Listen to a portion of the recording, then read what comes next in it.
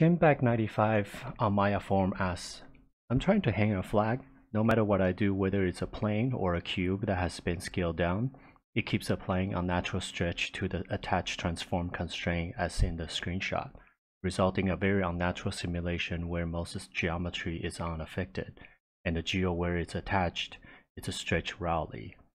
I can increase the stretch resistance and the other attributes. Is this the only solution? Let's take a look of the screenshot, and then okay, so then let's try to recreate this. So let's create a plane.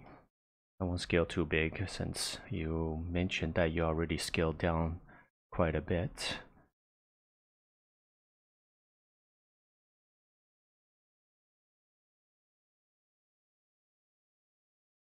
Ncloth.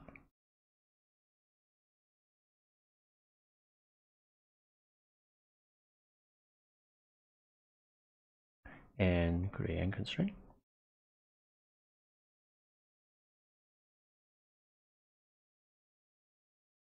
So that looks okay. Let's lower the space scale. All right, so I think we're getting what we want here. So what you're saying is these edges are stretched out more than usual, and it's probably because, you know, adding the end constraints there. So as far as I know, whenever you create end constraint, it kind of give different sets of rules, and things tend to be heavier. It's kind of hard to answer exactly why, but I guess that's a question probably for Autodesk. But I do have a few solutions for this. Let's get rid of the end constraint. First thing first, we can try to get more points instead of just 2 points. I think with the 1 point constraint, it's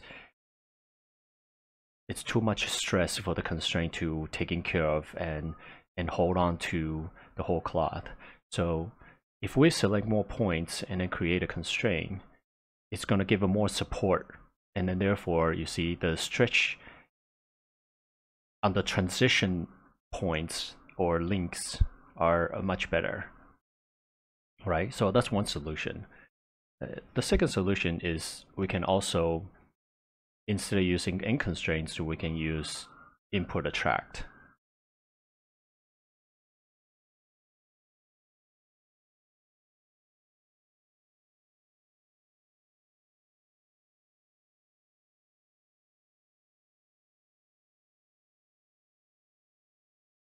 Okay, so I'll select these 2 points, back to input attract. We'll do 100% there, and simply simulate. So as you see, the link in between are a lot better. We can even, I don't know, maybe we'll just duplicate.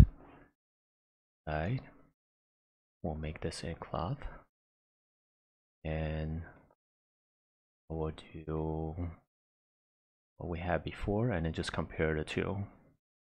Right, so that's a couple solutions that you can do. And well, even better here, there's one more solution that you can do is to change your stretch resistance, but in addition to that, you can also up the substeps, and then that's also gonna give you a little bit